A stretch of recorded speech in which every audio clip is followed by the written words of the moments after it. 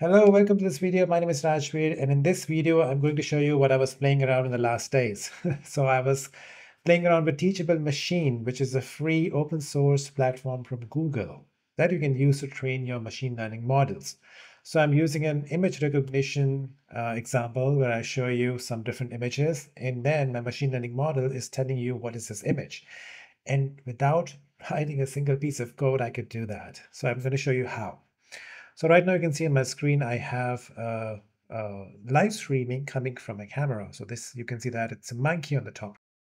And on the bottom, you can see my face. Okay, let's focus on here first before I overload you with information. So let's maximize that. Now you can see that this is my live feed coming. And here you can see I have my output, which is showing Rajveer. That's my name, and it's 100% score, all right? Because I have trained my face in this model. Now, if I bring another guy here, let's say I bring this monkey here, and you can see that now it shows WAGO monkey 100%, okay? Because this image has been trained by my model.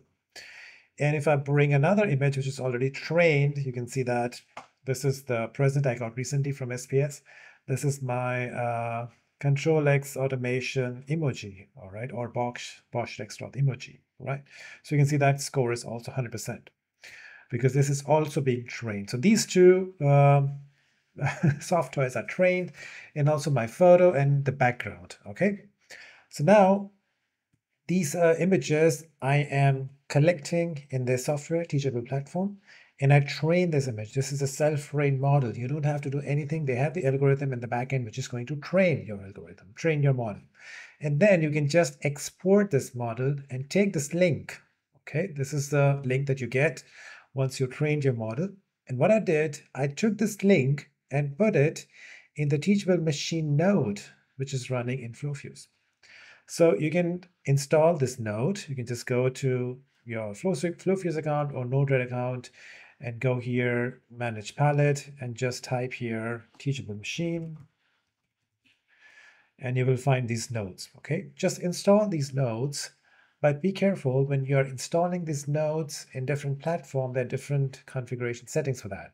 So I recommend you to go through this link, which will tell you about how you can install that on Mac, on Linux, or Windows, or if you want to install that on Raspberry Pi, there are some instructions how you can successfully install that, all right? So don't forget to check this link. I will add it in the video description. So once your model is ready, I just take this link and I put it here, okay? And then I just feed this node with the images coming on my Raspberry Pi. So this is my Raspberry Pi, and this is like the live feed coming from my Raspberry Pi. So my Raspberry Pi is connected to a camera, which is giving me a live feed. And from this live feed, I'm extracting a photo. So if you see here, I have a HTTP request, and here I have my Raspberry Pi IP address, the port address, and with the action, I'm taking a snapshot, okay, from this stream. And if you see my template node here, I have the action stream. So this is the stream, not here. This is the stream coming here from my template node, and I press inject, and this is going to give me a photo, which goes to my machine learning model, which will tell me what photo is this. And then I filter out the message and I get the result here. So it says it's a Bosch Rexroth emoji, okay? Because this image has been trained here. Similarly, now if I go and put another image, so I'm going to put, instead of emoji, I put this monkey, and then I click on inject, I will get output WAGO monkey, all right?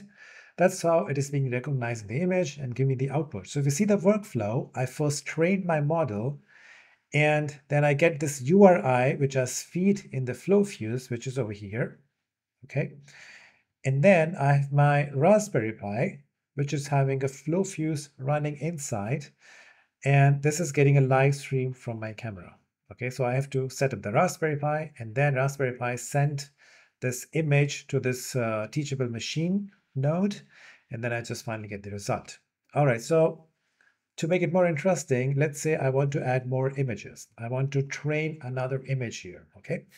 And I can show you how easy it is to do that. It takes some time for model to update on the cloud, but it takes a fraction of seconds to train the model. So let's see, we have another software here, which is a Panda, okay? Now, if you see here, when I bring the Panda here, the training model is confused if it's a monkey or an emoji because this image is not being trained. So what we can do that, we can create a class or add a class here. And I put this name, this is from WAGO, it's a panda, okay?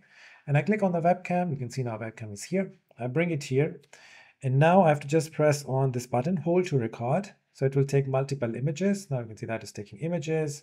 So I just hold it in different positions. All right, so I have 125 samples, pretty good. So once the sample is done, you can see you have a button now enabled, which says train model. So there are some parameters here, but I will keep it as default. Just click on train model. So now the model is again going through all the images over and over again and trying to figure out the difference between these images to give you the right result. All right. So let's see, we should be having the result in a few seconds. So this is being trained, and there you go. It's already trained now. Now you can see that there's another figure here, WAGO Panda, and now you see it's a little bit of flickering because the panda was trained with me in the background. So you have to be very careful when you're training your images. This is just an explanation, but make sure when you're training the images, it has always the same background. But anyways, we will see if this gives us a good result. Now you can bring panda here. You can see that it's 100%. Even from here, it's 100%. From here, it's 100%. Here is a little bit less because it's confused between me and panda. And here it's okay. So looks pretty good. Now our panda is trained. So let's train, if you like, we can also train another emoji, but it's okay.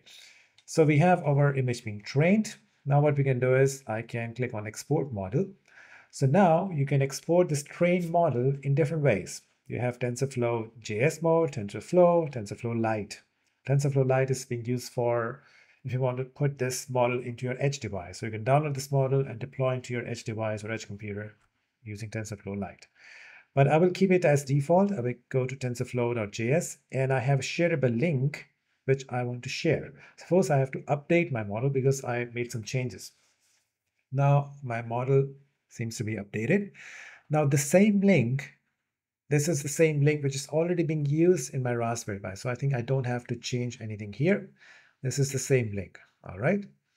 So now your model is updated. Now we just need to test if it's working good in our Pi. And just to let you know, with my last test results, it takes some time for model to be updated in the cloud, but we will see if it works. So now we have a monkey here. Let's see if this works. I will delete everything. So we have a result, WAGO monkey, which is fine. I take it out and I trigger it again. In this case, it says none because there's no image there. And I bring now the emoji. I get box text from emoji. And now I will bring this panda. And we will see if it works. No, it doesn't work. It still shows WAGO monkey. So like I told you, it takes some time for the model to be updated. So we can troubleshoot that. So in this case, if you open this node, you can say output all predictions and just check if your class has been added here. So you can open this message, open the classes. You can see that the class is not yet updated in the cloud because here it only shows none, monkey, emoji, and Rajveer. It doesn't show the panda which we created and added here. So this is the way to troubleshoot your model. So we can wait a bit and see if it works after a while. All right, now it seems to be updated. It hardly took 4 to 5 minutes for model to reflect in my Raspberry Pi by online link. So in this case, now you can see that if I inject a timestamp, you can see the output is WAGO Panda. So we can see that here now. That's my WAGO Panda. It has 75% rate, and I told you it is because of my background. I was taking the data set with me in the background, all right? But still, you can see that the results are pretty good, right? So now let's try one more time. I take this away. I take another image. Now it's none. Here I get the WAGO monkey. Okay, that's not 100% good. It's still, you can see that 49%. I think it's WAGO monkey, but let's try one more time. Also WAGO monkey. Let's bring it like this. Now we can see that 82% WAGO Panda. So maybe the face is very important when I was training. So you can see that. You can see the result, how you train your images based on how the algorithm gives you result back. Okay, so it's very important that the training of the images should be in a best suitable environment. The background should be same for all the images, and the image, when you're going to show to the camera, this frame should also be present in your trained image. Okay, so this was the example how you can add images in machine learning models and quickly update your model and use it wherever you want. Now you can imagine that this Raspberry Pi camera, I can connect to a conveyor belt, and I can determine my objects. If it's, I don't know, object A, object B, or object C, and based on that, I can also do the sorting. And that's the project I want to try now. After this video, I want to build a simulated factory where I have different objects coming on the conveyor. I will build a data set, feed it to this machine learning model, and get the result, and feed the result to the robot to pick correct object and put it in the correct basket. So this is my future project. Once it's done, I will be happy to share it with you. All right, so thank you for watching, and if you have any doubt, feel free to write me. If you want to try this and having some bugs coming up, just text me a message and I will try to help you out. All right, so thank you for watching. Have a nice day. Bye-bye.